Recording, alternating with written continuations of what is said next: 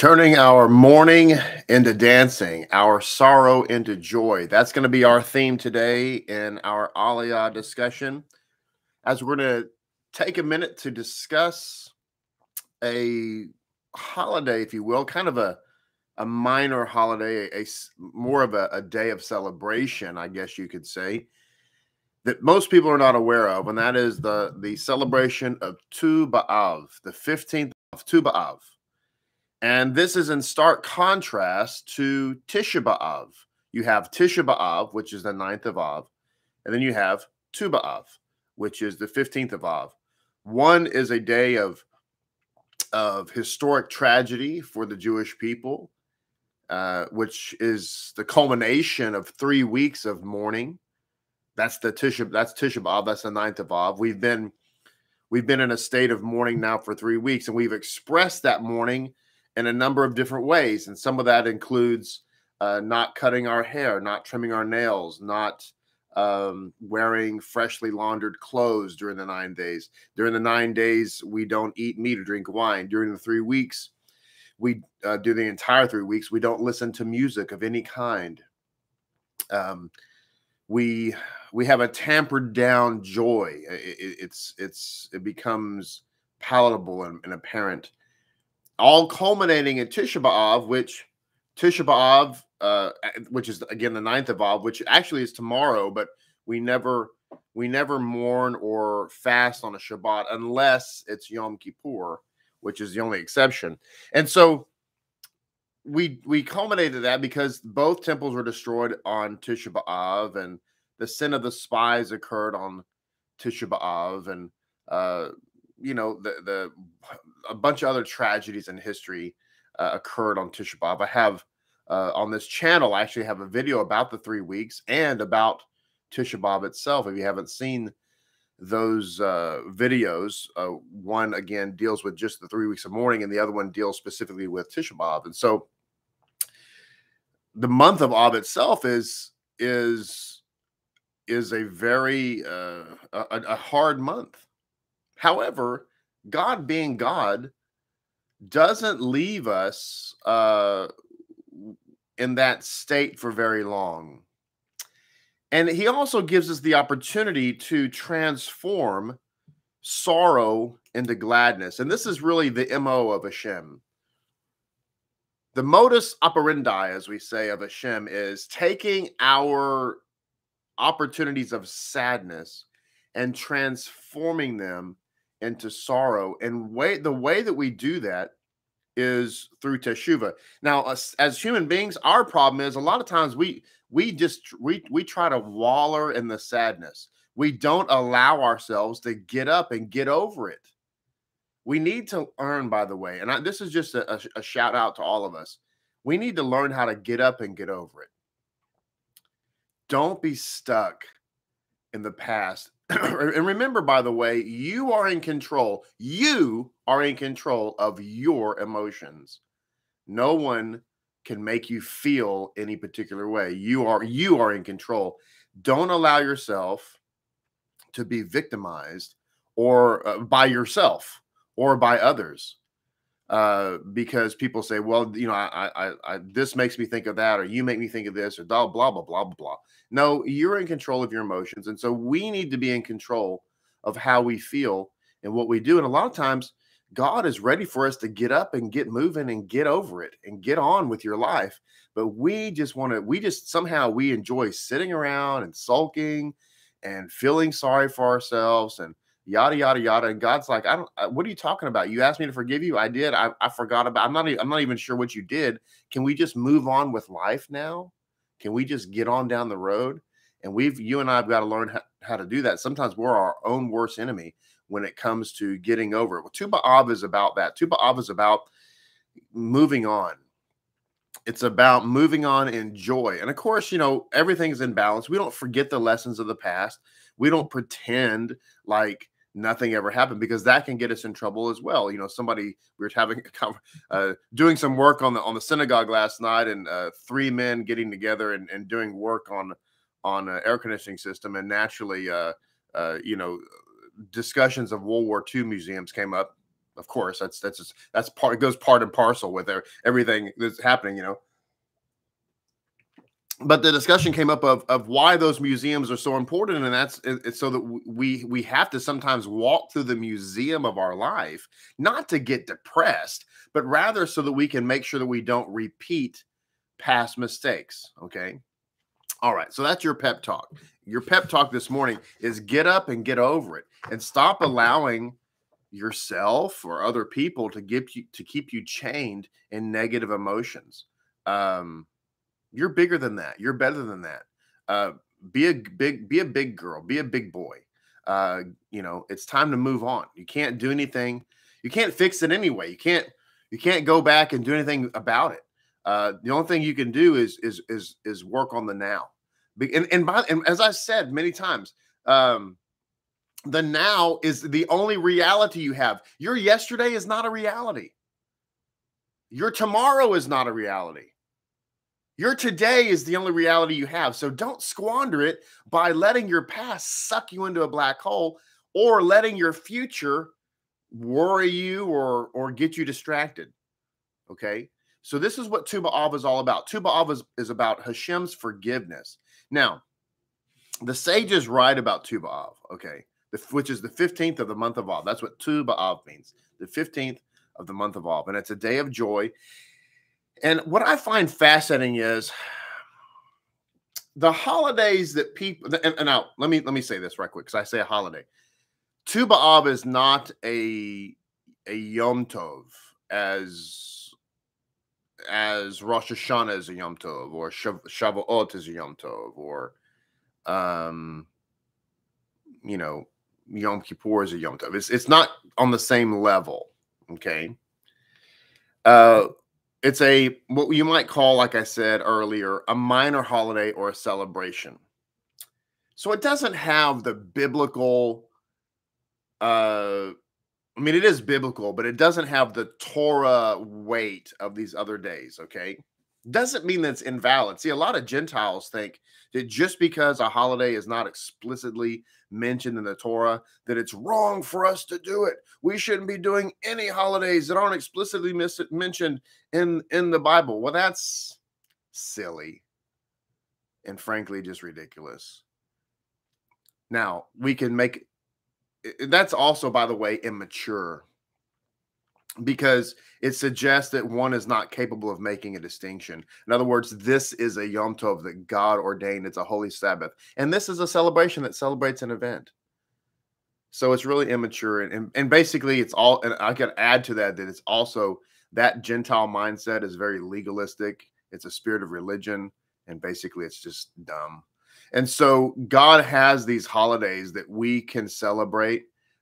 Yes, they're not Yom Tovs, they're not, you know, whatever, but it is important. What I find interesting, though, is that a lot of times these little celebrations like Tu B'Av have immense meaning, and people don't even know about them, and yet they're so powerful in what they mean. Now, I think I also have a video dedicated to Tu B'Av on this channel.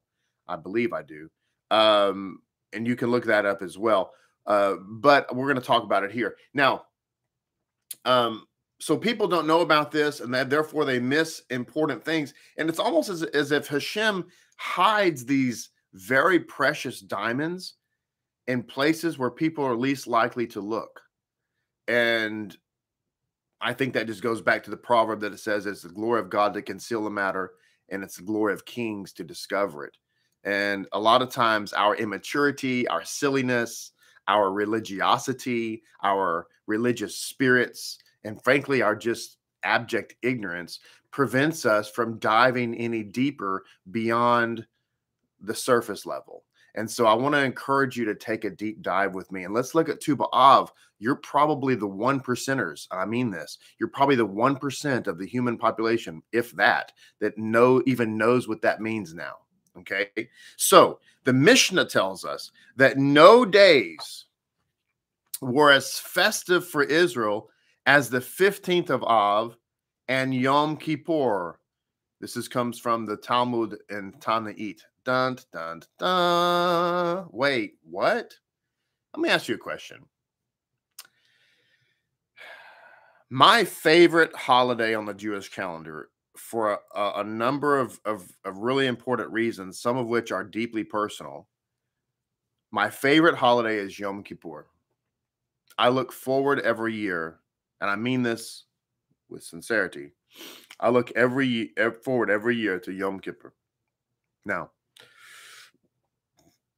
how many of you would think to yourself that Yom Kippur is a day of great joy? How many? Now, some of you who are watching have never celebrated Yom Kippur. I say celebrate on purpose. And so you don't really know. Maybe you're not really sure about Yom Kippur. And maybe you come from Christian backgrounds and you've heard all of this nonsense about it. But let me just explain. Yom Kippur is a day of first of all, it's basically a 25-hour total fast. No food, no water.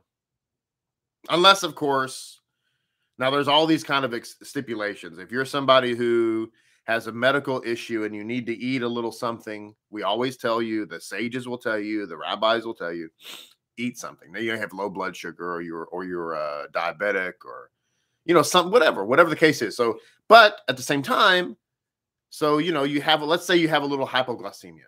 So if you don't have food, you could really get into a bad way. Okay, that's understandable, of course, So what do? Well, you don't have a steak dinner, but you might have a little yogurt, like during Yom Kippur, or just a little something to keep you from crashing, right? Okay, so, but for everybody else who doesn't have those types of issues, and you're over the age of bar and bat mitzvah, then you fast, and there's no music at all on Yom Kippur. The services are generally, they're more somber. It's filled with prayers of repentance and confessions, and men don't sleep with their wives on Yom Kippur. Generally we sleep on the couch or sleep in another room, or because marital relationships are forbidden. We don't wear leather shoes. There's all these different things that we do that basically we're like kind of sitting around, if you will, in sackcloth and ashes. And yet, from the Jewish point of view, now from the Gentile, I can understand. From the non-Jewish point of view, that's like a big Debbie Downer. Wow, Yom Kippur. I can't eat. I can't. Oh, there's no music. Oh, it's going to be 25 hours of just fasting and praying and seeking God. From the Jewish point of view, it's a day of immense joy. It's a huge amount of joy. Primarily because, how many of you know, okay, if you've really been out in the yard, let's say you've been out in the yard or wherever you are, it doesn't matter. But let's say you've been out in the yard and you're just hot and you're sweaty and you're covered in grime and muckety muck, and you've been working and doing whatever you're doing, yard work, whatever it is, it's hot.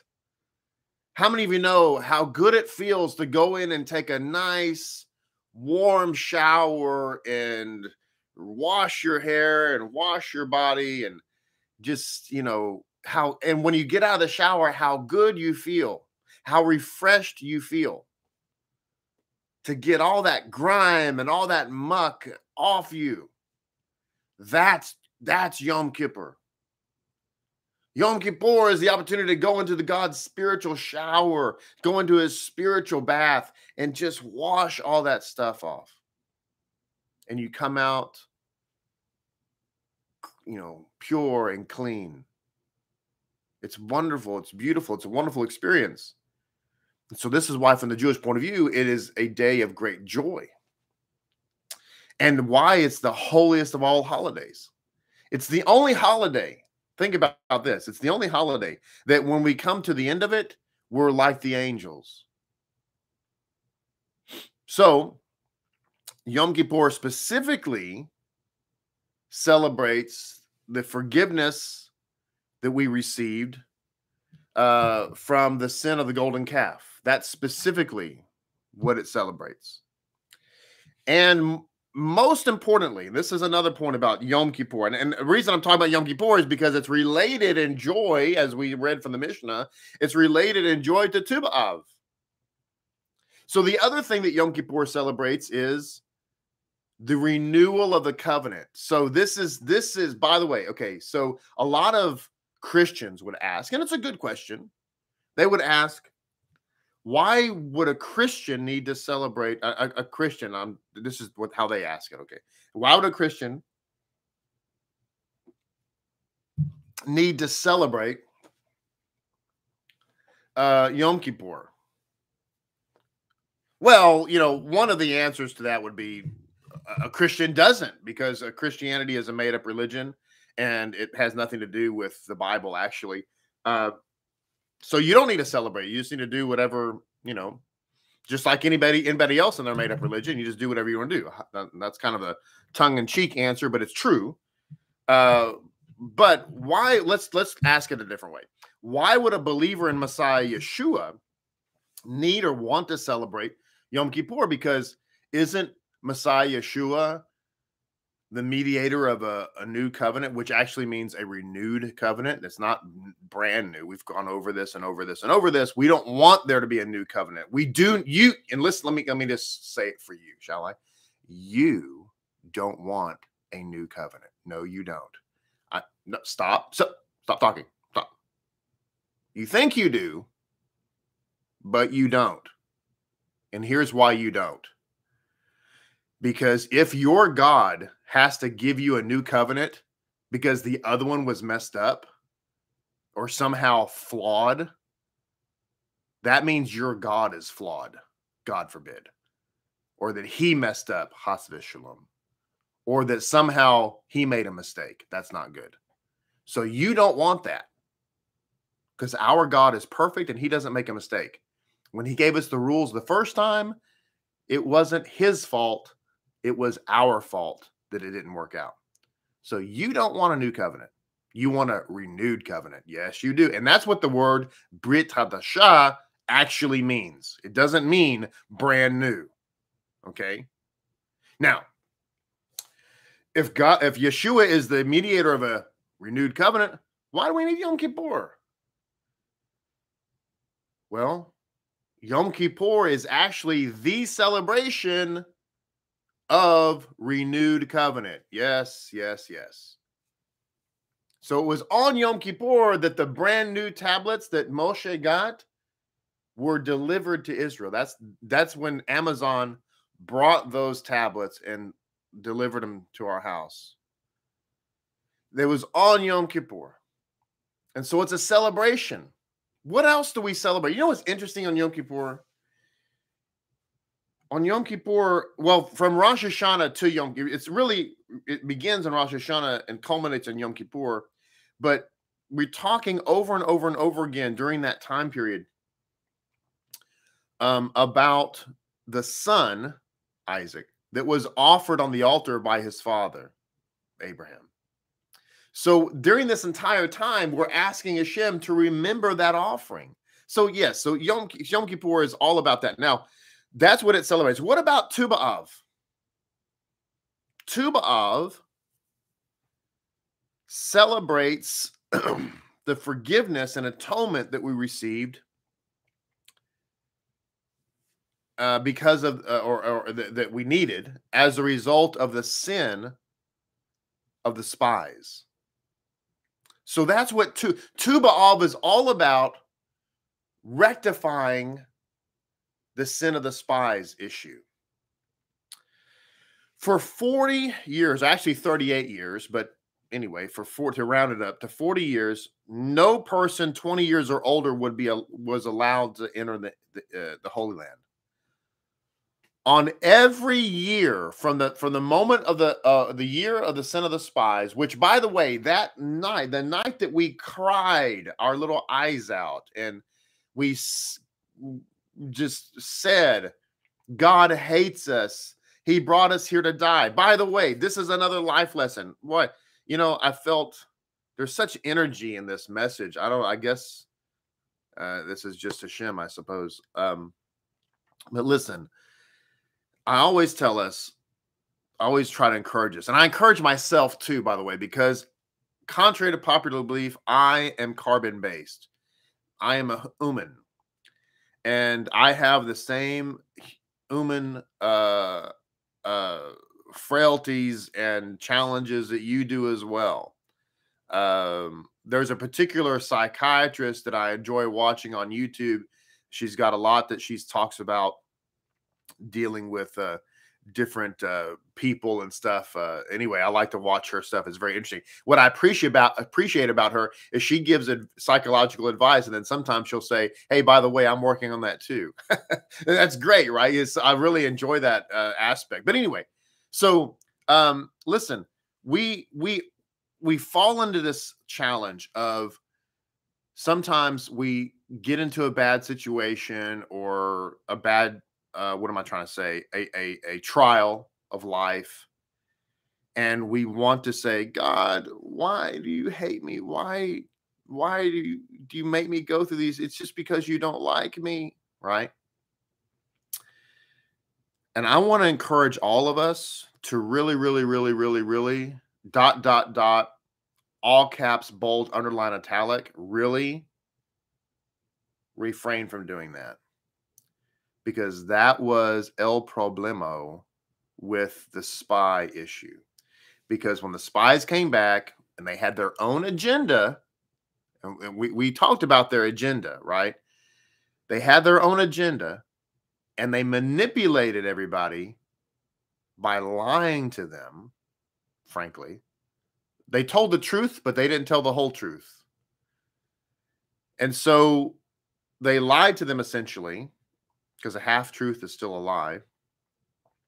And everybody got in their tents and started crying and wailing and gnashing their teeth and saying, God hates us. That's why he brought us here. And that made God mad, and it caused the following issue, which was on that was, and by the way, that happened on the 9th of the, or excuse me, on the on the 9th of Av, the Tisha B'Av. That occurred on this. That's one of the tragedies of Tisha B'Av. And so you and I, when we're faced with challenges and issues, don't do that. Don't sit and sulk and say, God hates me. That's why he's caused this to go on in my life. He doesn't like me. He always seems to be taking me through these hard things. And remember what I've told you before, just as a reminder, it's wisdom of my Father that I'm passing on to you. Whatever you're going through, and some people go through some hard things. Trust me, I don't want to minimize your issue or your tragedy, because it's not whatever you're going through or have been through. I don't want to minimize it, but I do want to encourage you only by saying somebody's been through worse and going through worse. Now, again, I'm not trying to belittle, but I have to remind myself of that, because sometimes I walk through some things and I'm like, why? Oh man, this is really hard. And I have to remind myself, well, I'm not in a concentration camp. I'm not being tortured. I'm not being buried alive. I mean, people have been through some worse things. So I'm just telling you, just encourage it. So on the sin of the spies, what would happen is on every Tisha B'Av for 40 years, everyone who had reached the age of 60 years old in the wilderness died.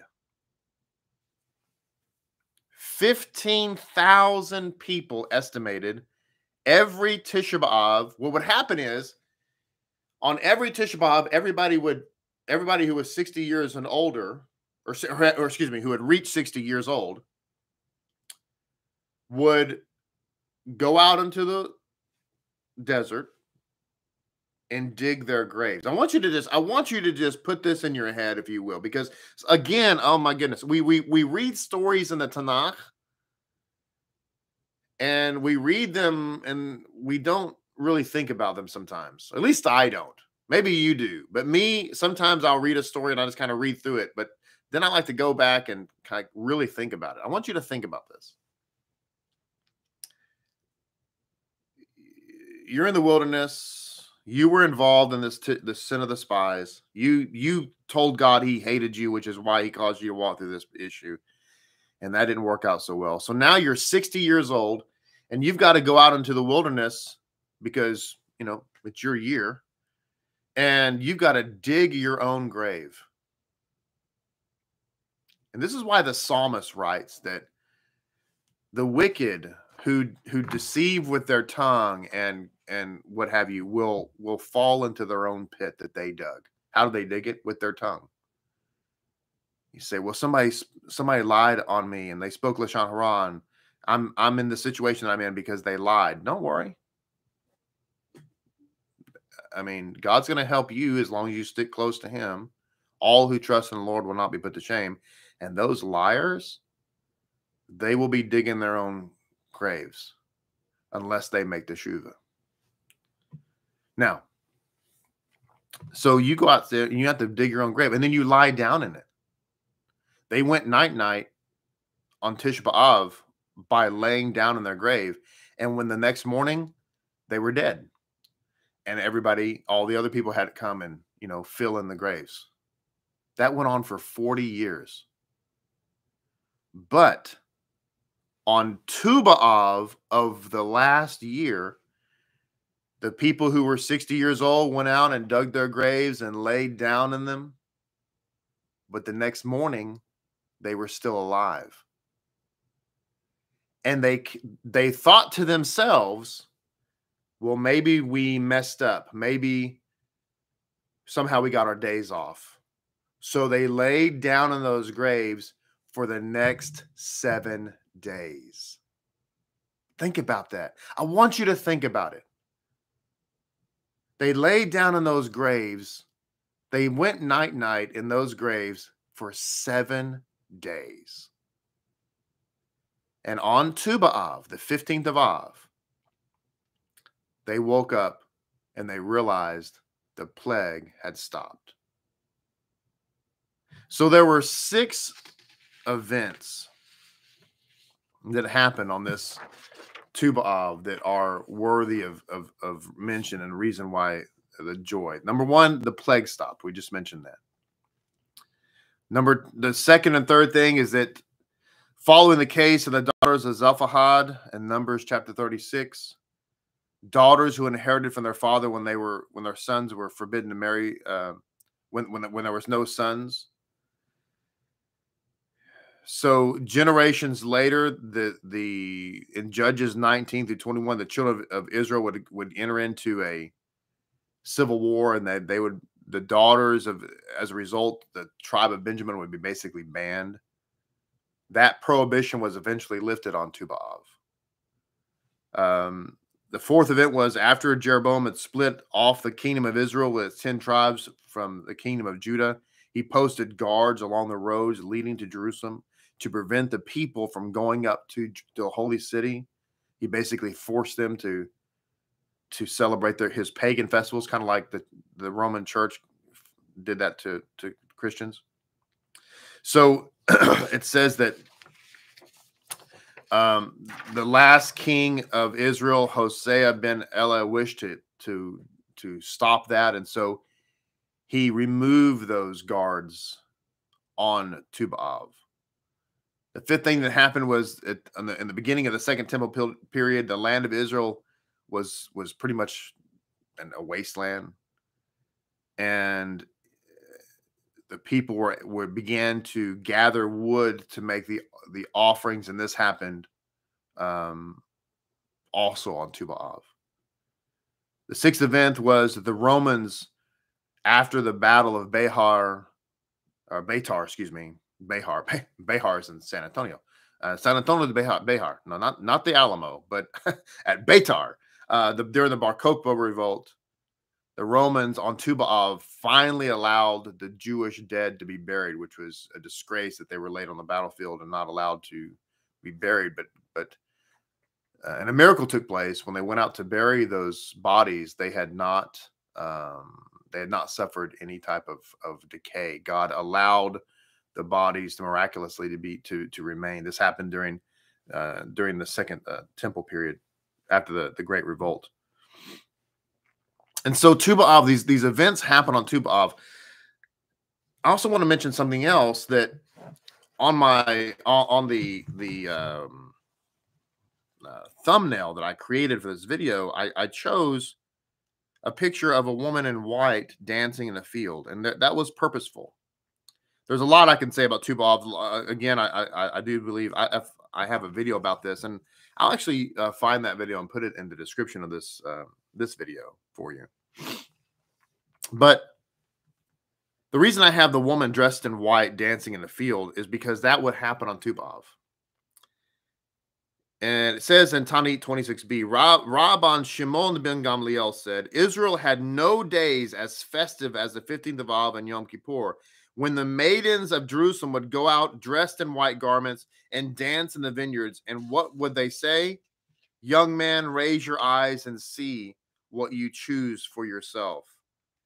So what this is saying is that on these days, these women would be, of course, they're maidens. They're you know, not married or what have you. They would go out, and the men who obviously were younger men looking for wives would select their wives from that event.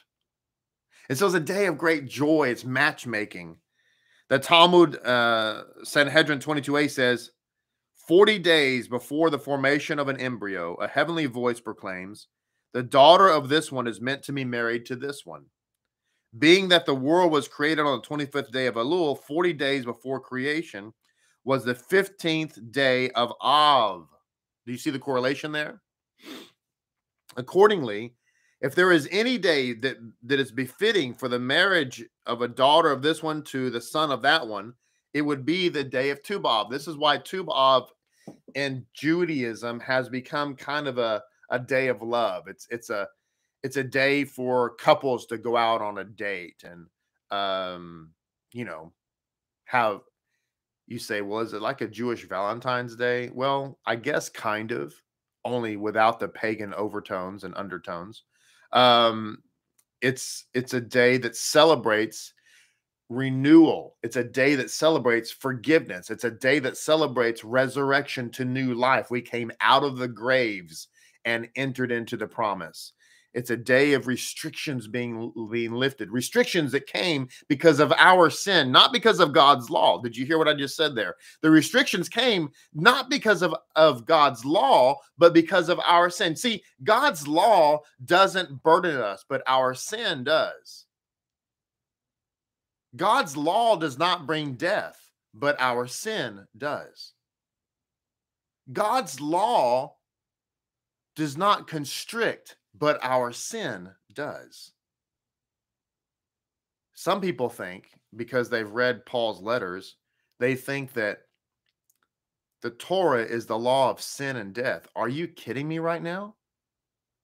That is so blasphemous. Please don't ever say that.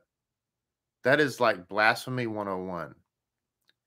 The law of Moses is the word of God. And the word of God is not sin and death. Okay?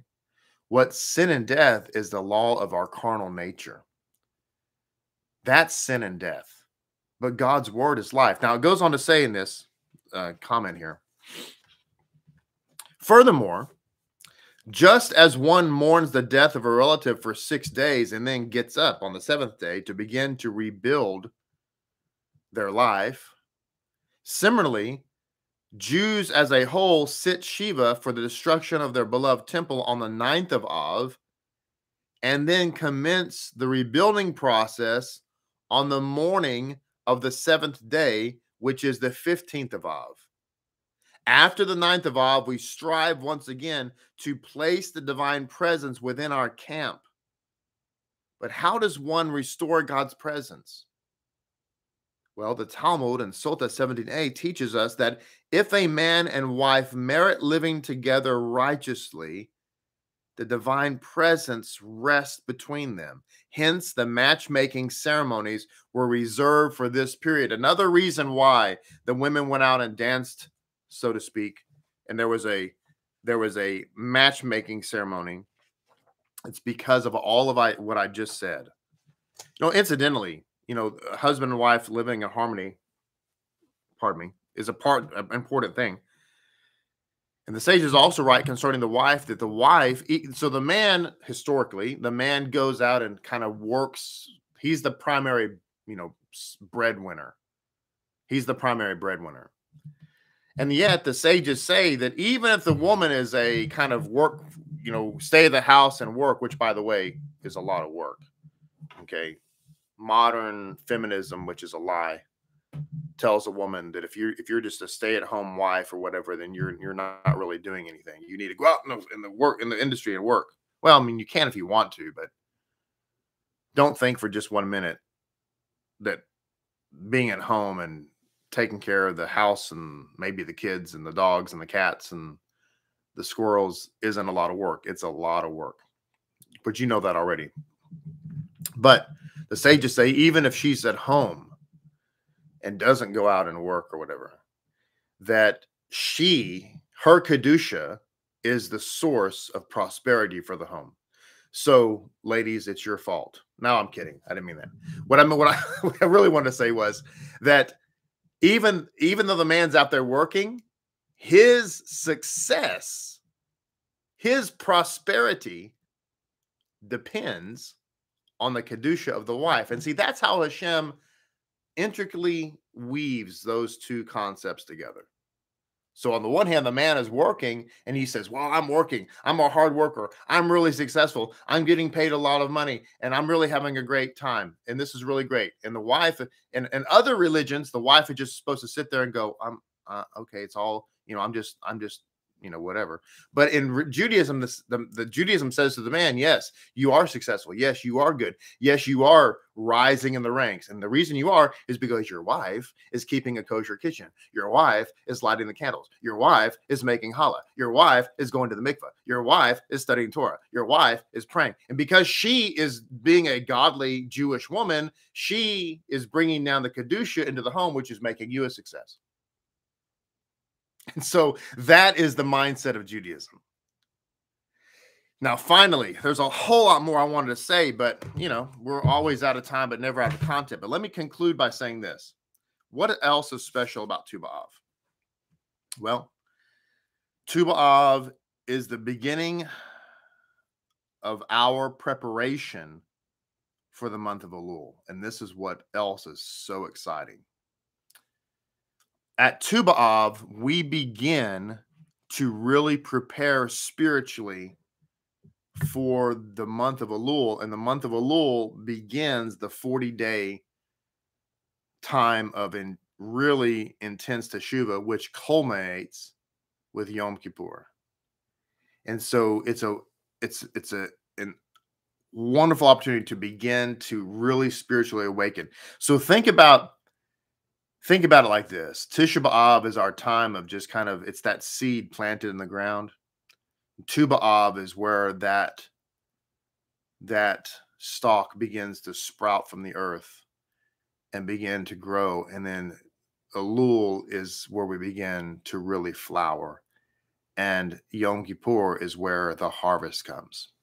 End of our Aliyah today. Thank you so much for being here. It's a blessing to be with you. Please like this video. Subscribe to our channel if you have not done that. Ring the bell so make sure that you stay up to date on everything that we're sharing here. And we will look forward to being with you tomorrow, God willing, in our services. So God bless you. Thank you so much. Be sure. Hey, what did you learn today? Let me know in the comments what your big takeaway is. That would be fantastic. Until we meet again, have a blessed day. Shabbat Shalom. Have a wonderful Erev tonight. We'll look forward to seeing everybody tomorrow.